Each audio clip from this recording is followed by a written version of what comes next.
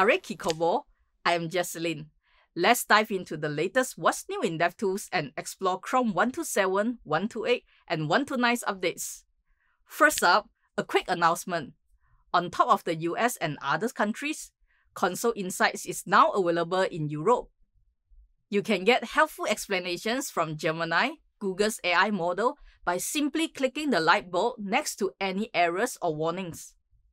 Next up, check out the brand new landing page in the performance panel. How about a brand new host as well? Me! You can view your metrics live as you interact with the site. Scroll, click, and watch the data update in real time. Load a page and observe the performance panel and the Core Web Vitals metrics update live as the page loads. Pretty cool, right? As you click, it will capture the interactions as well. You can also set up to view and compare the metrics against real user data side by side. Check out this doc to learn more. Not only that, we've also made improvements to the network track to streamline your workflow and minimize context switching. Hover over a network request and you get helpful tooltips showing the details you need instantly. Even better, it will show you the initiators when you click on it. These arrows help you trace the tree of network requests. Also, you can press Command F to search and highlight network requests as you go. That wasn't possible before. Did you know you can customize new tracks in the performance panel? Really? Could I even make a Corgi track if I wanted? What? A Corgi track! Okay. In your application, you can already track custom performance data with performance.mark and performance.measure. The cool thing here is you can now pass in a parameter to customize how this data shows up in the performance panel. I can even add a Corgi track if you really want, change the track color and add some descriptions. In the performance panel, do a recording and this is how the data will show up. Frameworks and platforms can even use this to have their own track for importing timing details relevant to them. Pretty cool, right? You can even customize the performance marker.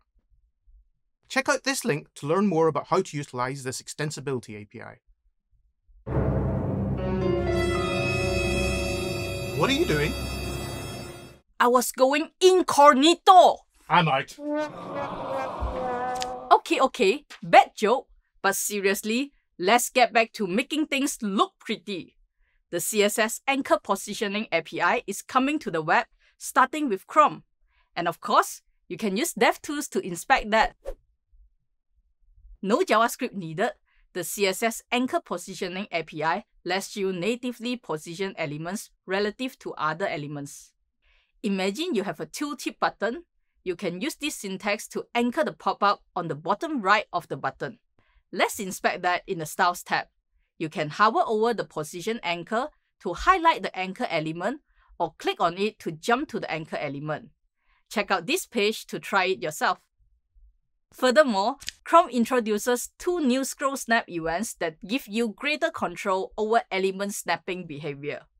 You can easily debug these events using event listener breakpoints in DevTools. Observe these two boxes to visualize the scroll snap events as I scroll to the next number.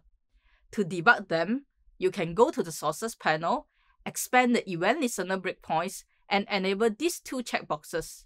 Try to scroll again. The debugger will first pause at the scroll snap changing function. You can resume and pause in the next scroll snap change event. Time for a bonus tip. This is a question from Brian. Is there a way to copy or export a list of URLs in the network panel? Yes, there is. Let's say you want to export a list of just JavaScript and CSS. You can hold the Command key and select both JS and CSS. Then, right-click to copy the listed URLs. Paste it, and there you go. Alright, that's all for today. Don't forget to check out our blog and explore all the latest updates. Thanks for watching. See you soon. Ciao!